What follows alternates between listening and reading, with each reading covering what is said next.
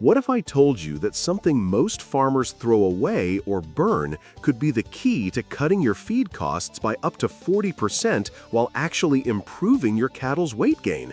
Sounds impossible, right?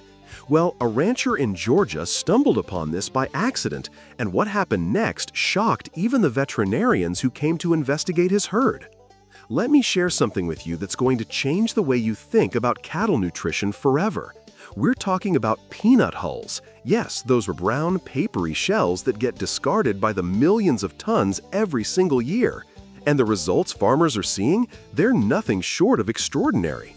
But here's where it gets interesting, and this is something you absolutely need to hear before you make your next feed purchase. For decades, peanut hulls were considered agricultural waste. Farmers who grew peanuts saw them as a disposal problem, not an opportunity. They'd burn them, bury them, or pay to have them hauled away.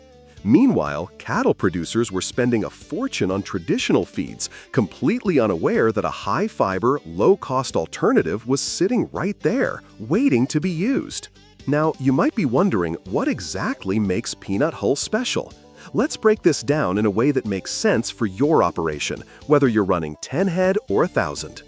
Peanut hulls contain approximately 8 to 9% crude protein, which admittedly isn't as high as some concentrate feeds.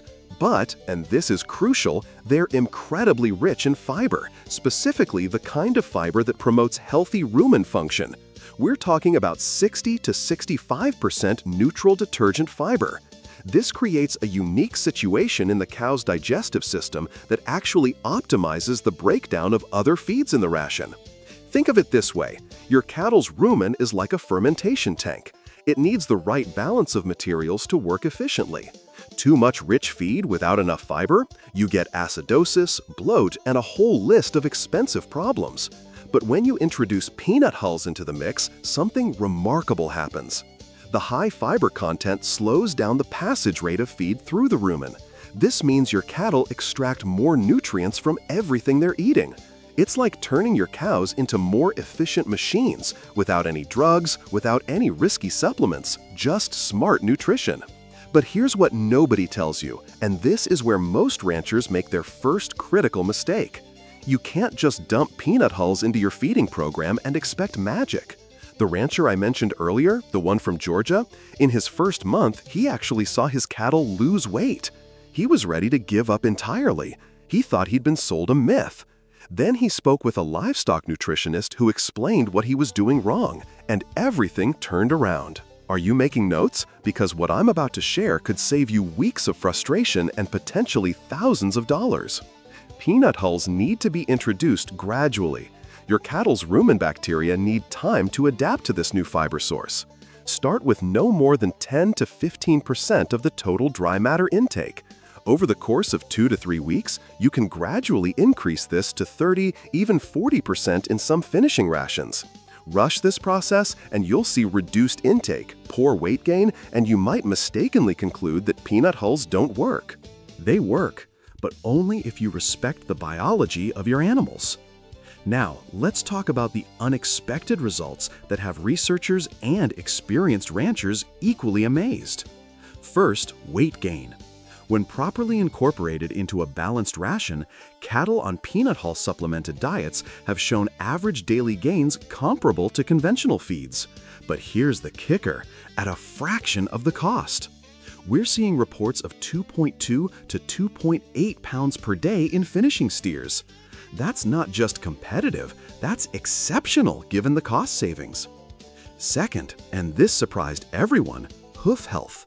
Multiple operations have reported improvements in hoof condition after switching to rations containing peanut hulls. The theory is that the fiber content promotes better overall gut health, which translates to better nutrient absorption, including minerals critical for hoof integrity. Third, and this is my favorite, carcass quality. Cattle finished on peanut hull rations are producing excellent marbling scores. The slower, more consistent energy release appears to promote more even fat distribution throughout the muscle tissue. But wait, there's something else you need to know, and honestly, this could be the difference between success and failure with this approach. If you're already finding this valuable, do me a favor, tap that subscribe button right now for Biggest Bulls and Cow. We're building a community of ranchers who are serious about improving their operations with real, tested information. Don't miss out on what's coming next in this video, because we're about to dive into the mistakes that can completely sabotage your results. All right, let's talk about what can go wrong, because knowing these pitfalls will save you time, money, and a whole lot of headaches.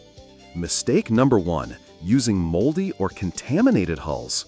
Peanut hulls can harbor aflatoxins if they've been stored improperly.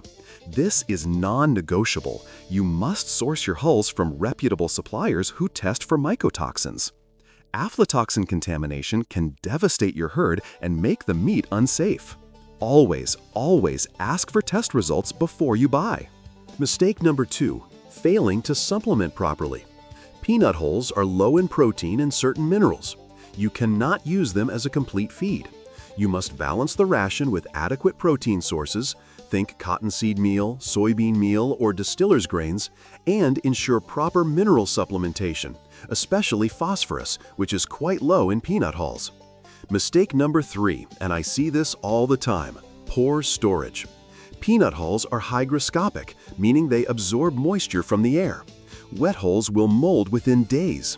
You need dry, covered storage with good air circulation. Some ranchers have lost entire loads because they left them exposed to rain. Mistake number 4, ignoring palatability issues initially. Some cattle take to peanut hulls immediately, others are hesitant. Mixing them with molasses or incorporating them into a total mixed ration can dramatically improve acceptance, especially in the adaptation phase.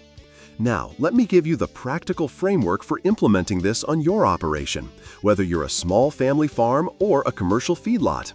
Step 1. Source quality hulls. Contact peanut processing facilities in your region. Many are thrilled to sell what they once considered waste. Prices vary, but you should be looking at somewhere between $20 to $50 per ton depending on your location and quantity. Compare that to traditional feed costs and you'll immediately see the financial opportunity. Step 2. Get a nutritional analysis. Not all peanut hulls are identical. Composition can vary based on peanut variety, processing methods, and storage conditions. Spend money on a proper feed analysis. It'll cost you around $30 to $50, but it's essential for formulating an accurate ration. Step 3. Work with a nutritionist or use reliable ration formulation software. This isn't the place to guess. Your target is a balanced diet that meets your cattle's energy, protein, mineral, and vitamin requirements while maximizing the economic benefit of the hulls. Step 4. Start small. If you're uncertain, begin with a test group. 20 or 30 head will give you real-world data on your specific operation without risking your entire herd. Monitor weight gains carefully, track feed intake, and watch for any health issues. Step 5. Scale gradually. Once you've validated the approach and refined your ration, you can confidently expand. Document everything. Your records will become invaluable for fine-tuning the program season after season. Here's something fascinating that emerged from operations that have been doing this for 5+ years. They've found that peanut hulls work exceptionally well in combination with corn silage or other forages. The roughage content of the hulls complements the energy density of the silage, creating a synergistic effect that promotes consistent, healthy growth without the metabolic stress of high-grain diets. One rancher in Alabama reported that his veterinary costs dropped by 30% after switching to a peanut hull-based ration. Fewer cases of acidosis, less bloat, better overall herd health. That's not just about the feed, that's about understanding how nutrition impacts every aspect of your operation. Are you starting to see the possibilities here? Can you imagine what cutting your feed costs by 30 or 40% would mean for your bottom line? What would you do with that extra money? Expand your herd, improve your facilities, actually take a vacation for once? But let me be crystal clear about something, because I don't want you to walk away with unrealistic expectations. Peanut hulls are not a magic bullet. They're a tool, a very effective tool when used correctly, but they require management, planning, and attention to detail. If you're someone who just throws feed over the fence and hopes for the best, this probably isn't for you. But if you're a thoughtful producer who's willing to learn, adapt, and optimize, then this could absolutely transform your operation. let me share one final insight that ties all of this together. The most successful operations using peanut hulls aren't just thinking about cost savings.